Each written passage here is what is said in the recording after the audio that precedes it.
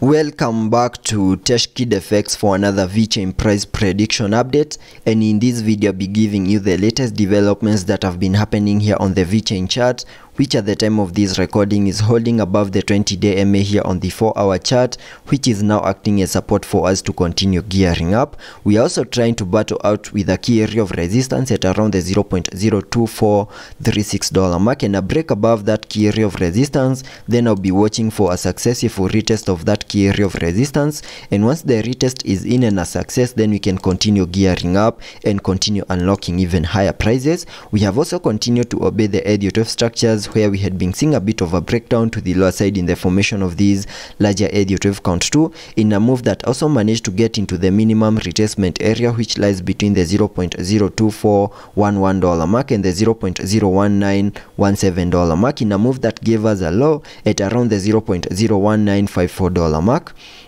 And I believe that whatever we are seeing at the moment is the start of an impulsive wave to the upside in the formation of these higher Elliot wave count 3 that we expect after seeing the formation of a larger Elliot wave count 2, which has now bottomed out within this blue target area down here. And before I get further into the technical analysis and also sketch out my target areas to the upper side in the formation of these larger Elliot wave count 3, first give this video a thumbs up, subscribe to the channel, and also check out the channel membership. And allow me to first give you a recap of what has been happening, where you can see that after making our lower low down there, we started this massive bounce to the upper side obeying the Elliot wave structures, where you can see that I have this Elliot wave structure in red, having the wave 5 giving us a peak at around the $0.3251 mark. And after seeing the formation of that wave 5, we completed an even larger Elliot wave count 1 to the upper side. And after seeing the formation of a larger Elliot wave count 1, whatever we expected next was a corrective structure to the lower side in the formation of a larger Elliot wave count 2,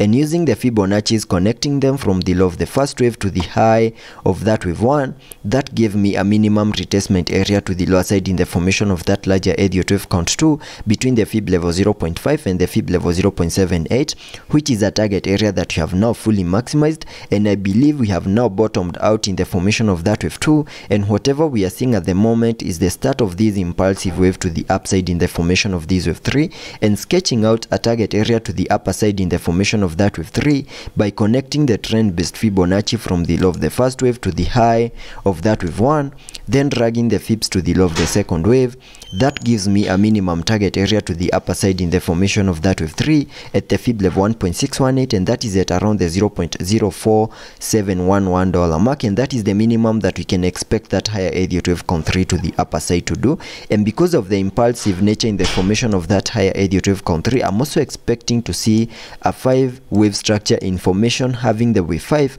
fully maximizing our target areas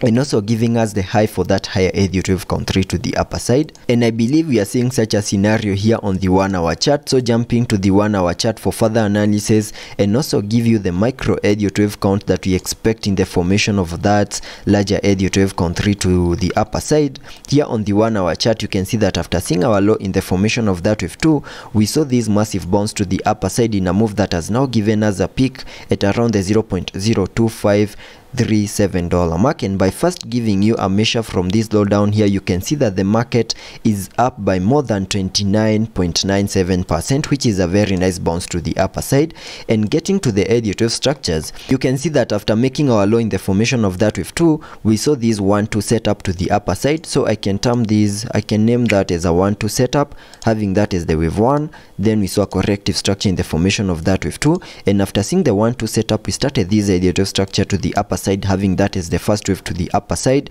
Then we saw a corrective structure in the formation of that wave 2. We have now peaked in the formation of that wave 3 at around the $0.02537 mark, and whatever we are seeing over here was a corrective structure in the formation of this wave 4, and using the Fibonacci's connecting them from the low of the second wave to the high of that wave 3, that gave me a minimum retracement area in the formation of that wave 4 between the fib level 0.382 and the fib level 0.5, which is a target area that we fully maximized, and right now we are seeing a bit of a reaction to the upside in the formation of that wave 5, and that means I'm expecting one more leg up here on the Vechain chart in the formation of that wave 5, and for that move to also play out, I'm expecting to see a break above that key area of resistance at around the $0.02436 mark, and the moment we manage to break above that, expect a retest before we can continue gearing up so that we can fully maximize our target areas to the upside in the formation of this wave 5, and sketching out a target area to the upper side in the formation of that wave 5 by connecting the trend based Fibonacci from the low of the first wave to the high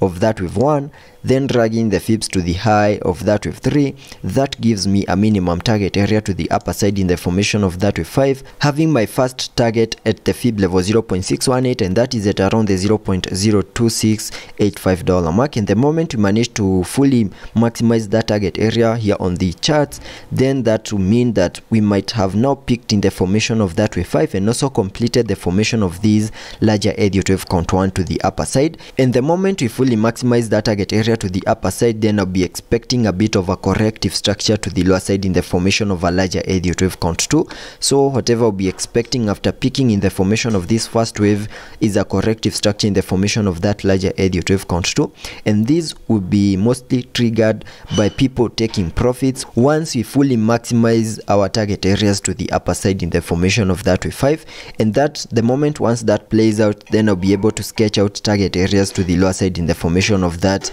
higher Elliott wave count 2. So for now, continue watching our key area of resistance at around the $0.02436 mark, because a break above it could trigger higher prices to give us the high for that wave 5 and also fully maximize our larger Elliott wave count 1 to the upper side before we can expect a corrective structure in the formation of that wave 2. So that is what I'm expecting here on the short-term scenarios. And getting back to the 4-hour chart to take a look at the indicators on the RSI, we are trading at around the 62 mark, meaning we have massive room for us to fully support higher prices. Also taking a look at the MACD, we have been able to print a bullish cross, fully supporting higher prices in the formation of that wave 5 and also in the formation of these larger Elliott wave count 3 that I'm expecting here on the long-term scenarios. So let's be patient and see how that plays out, and I'll be keeping you updated.